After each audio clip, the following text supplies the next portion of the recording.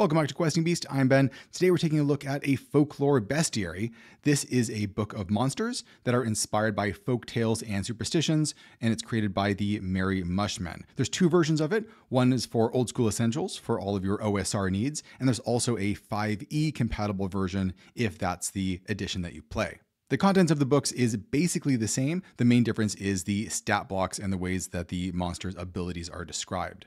So what is this book? Well, in a sense, this is the monsters that D&D forgot. D&D was, of course, very inspired by monsters from classical mythology, but there are lots of monsters from different folk traditions around the world, especially monsters from, that are more unique and are more specific to a particular place that got left out of the original D&D monster manuals. And this begins filling in some of those gaps. Here's what the back of the book looks like. It's all done in this very nice, very great feeling hardback. The Merry Mushmen have great production values on all of their stuff. And then you can see that there are some actual sample NPCs or PCs here at the beginning. So if you want to jump in and start playing, they have some PCs created for you. There's also some on the back cover as well over here. You can see that these are the characters from the cover of the 5e version. So put them together, you get 6 PCs. Overall, there are 38 different monsters in the book listed right here, and it also has it broken down by hit dice, all the way from half hit dice to 60 hit dice for the Serpent of Isabi. The writing was done by a variety of writers from around the world, but all of the art was done by Letty Wilson, which is actually really nice because it gives it a very coherent feel for how all of the different monsters look. The layout here is that we always start off with just the monster's name, and we have a actual pronunciation guide for it, which is very helpful. For example, this is the Bachayaun, if I'm saying that correctly, and it is from the Basque country. So you always know where it comes from.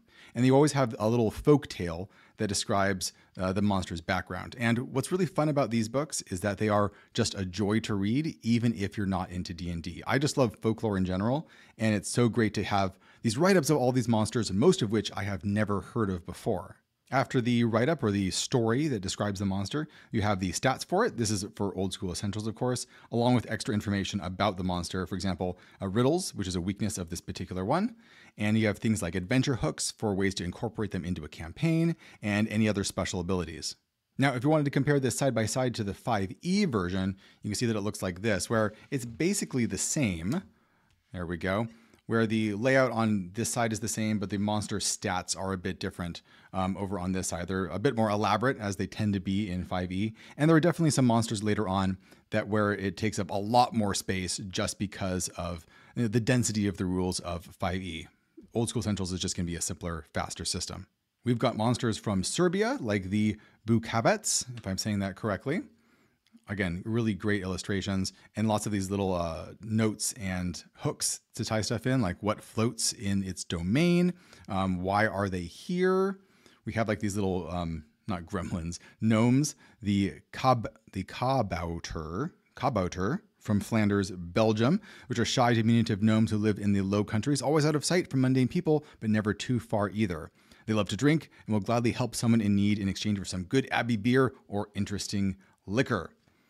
The Tartaro, or the Tartaro, the accent should be on the first syllable, I believe, which are one-eyed ogre shepherds roaming the wild hills and mountains, kind of like the Cyclops from the Odyssey.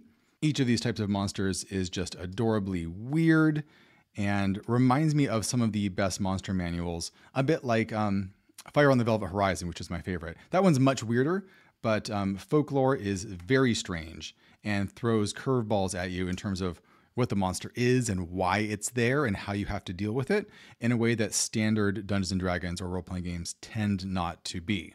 Another thing that's great about this book is that it's not just monsters, it'll occasionally throw you adventure locations as well. For example, if you actually get inside this giant snail creature, there is a little mini dungeon in here that you can explore as you travel through its internal organs. We have the D-Book from Jewish folklore.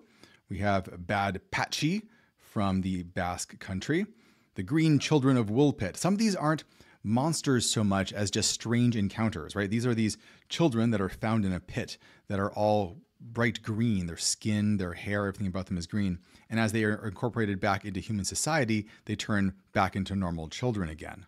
Is that the kind of monster that you would want to fight? Not necessarily, but it does imply things about the world and about other places that you could go. Where are these children from? What is that place like? And this book helps flesh that out a bit.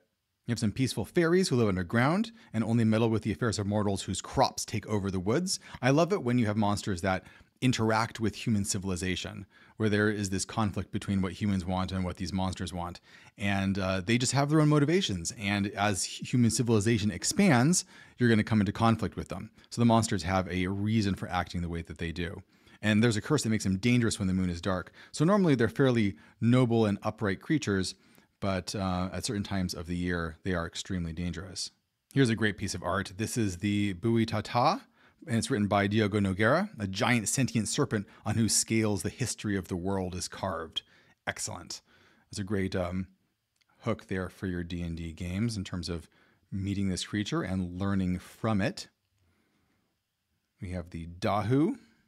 This is a really fun one. It's like a goat type creature, but the twist is that its legs are shorter on one side than the other, which means that on the sides of mountains, it can only go around one way or it's going to fall over. The other twist is that once you see this creature, you're only able to see it once. Every time afterwards in the future, you're not going to be able to see it. It'll be invisible, or your mind will prevent you from looking at it.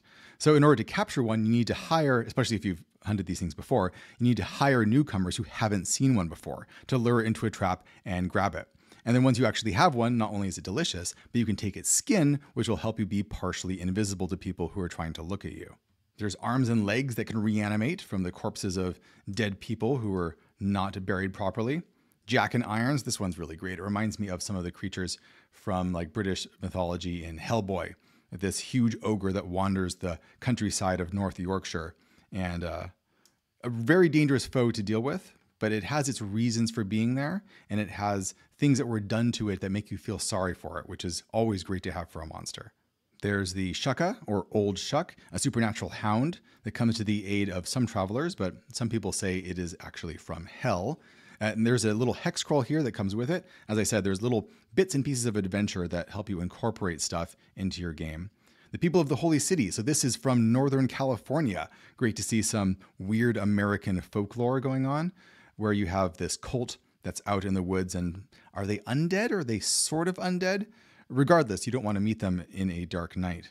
There's the Serpent of Issape, a 60 hit dice gigantic reptile that was killed in this story in a very OSR fashion by a clever youth.